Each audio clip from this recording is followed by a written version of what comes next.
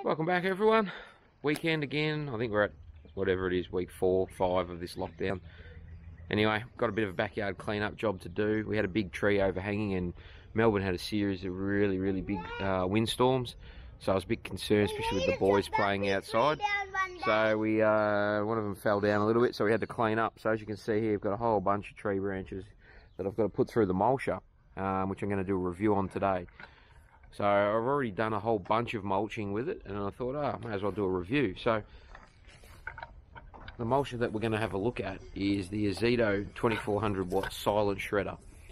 It's from Bunnings, and I just jumped online and had a look. They are $300, and it's a pretty good deal. Seems to go through pretty well and chew up just about anything you can poke in the hole. So I'll just bring it over a bit closer. So it's pretty straightforward to use. Everything just goes down, and there's a big metal gear in there that just chews everything up. Whatever you can fit in the hole is what should get chewed. On and off. It's got a forward and reverse, and you can actually adjust it, the cut. So if you're putting in slightly bigger ones, you can wind that out, and that'll actually move the blade back so that you won't get it jammed up. It is fairly heavy because I've just got a big motor in there, but it's quite easy. Just tilt and start working through. And yeah, so we'll get stuck into it. See what it goes like. I'll show you how quickly it goes. You want to turn it on, do you? Alright. You turn it on. Turn on. Which one? This one. No, that top one. Good job.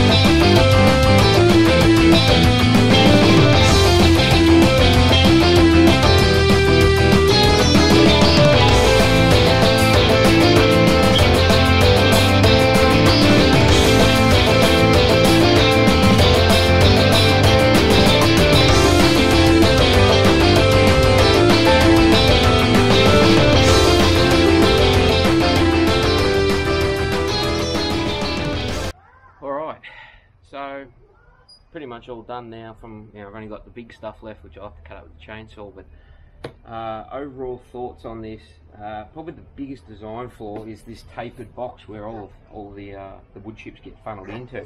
If you get a few branches and so on, they can get clogged up, and you're sort of forever having to pull out the bits and pieces from in here, because it does tend to, like I said, clog up fairly regularly. If I had that just open or flared the other way, you wouldn't have a problem.